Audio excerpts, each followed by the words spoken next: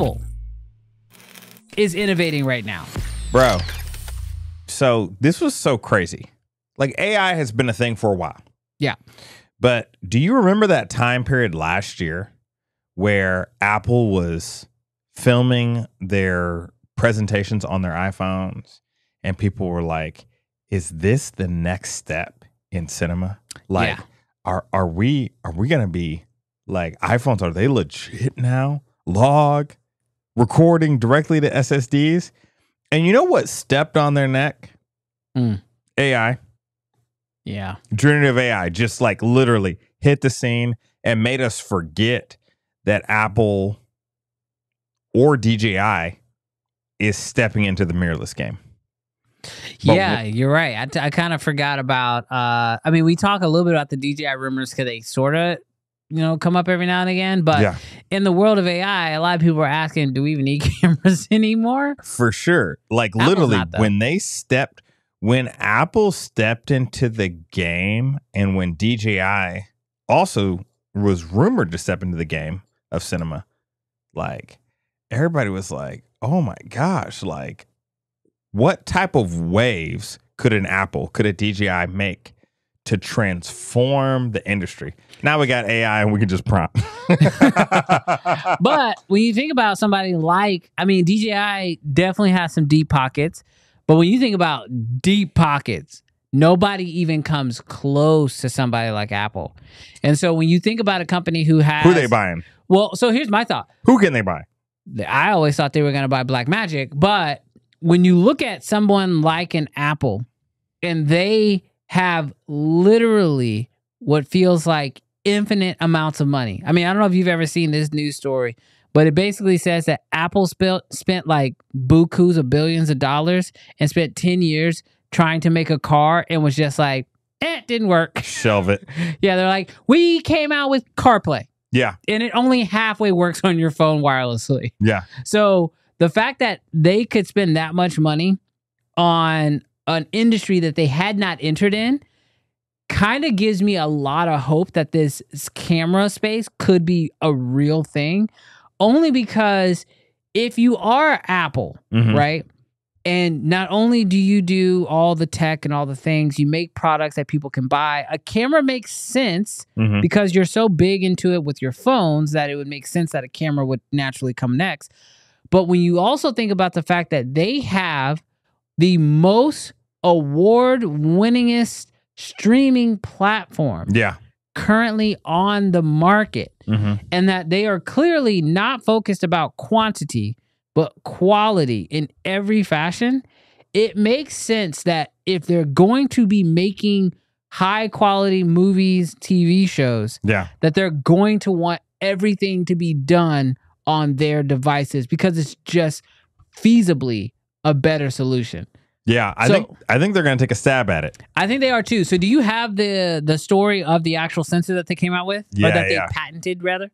Yeah, so basically, Apple just patented a image sensor that has quoted 20 stops of dynamic range. So what does this mean? Can it see into heaven and hell? Like, is that what that means? It means when they look into the fire, there will be no clipping.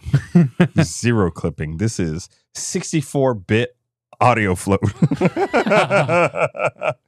No, so here's the crazy part in a genuine way, Brandon, because we actually joked about this. Like, what camera were we talking about? Like, we were talking about the Canon R1X. Yeah. That's the camera. I want 21 stops of dynamic range. And Apple was like, okay, we got you. We listening to Uncensored. We got you. But what else do you want? Seriously. So here's the crazy part.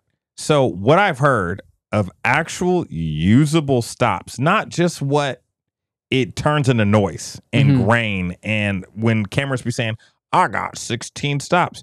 I've heard that like an Alexa and RA camera is like 14, 15.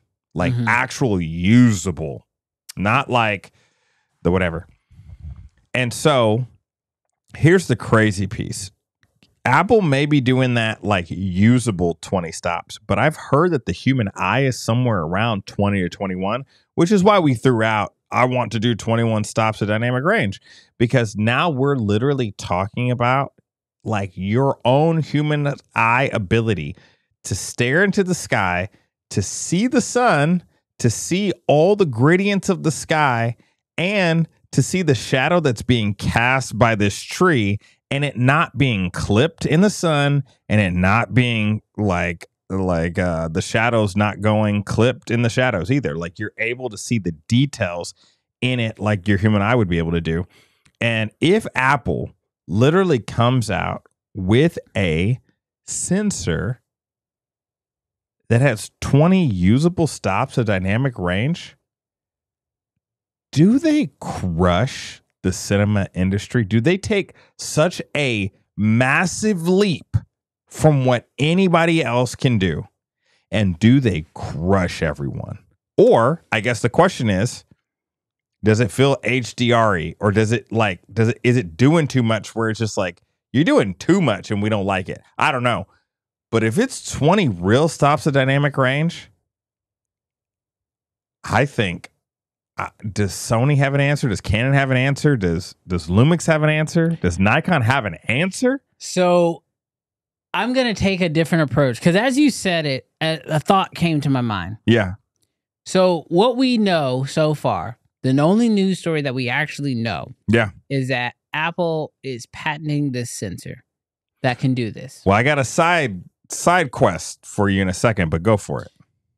So what if, this is a huge what if this is not a camera? Mm-hmm. Because when you start thinking about the human eye, mm-hmm. I start thinking about Apple Vision Pro. Mm-hmm.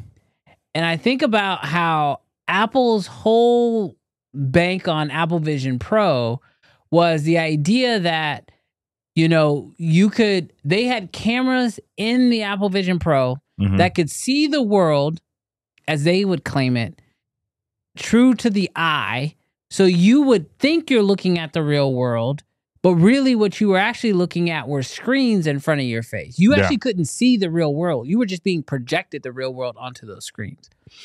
And so if they ever do want to get to a place where Apple Vision Pro is the future, whether mm-hmm. they're making it smaller, making it more like sunglasses or eyeglasses, but their goal is to not have a AR display, mm-hmm. but to have a actual VR display, but it's so good that what you see in the real world is what you're being projected on the screen, and there's no difference there. Yeah. They would need a sensor mm-hmm. that would be as good as the human eye. Yeah. And so whether this is a camera, like an actual sensor that's going to go into a cinema body that will create content that goes onto Apple Vision Pro headsets, mm-hmm. or this is a camera sensor that they have figured out how to make it small enough to actually go into a pair of Apple Vision Pro headsets that could then project the real world back into your eyes.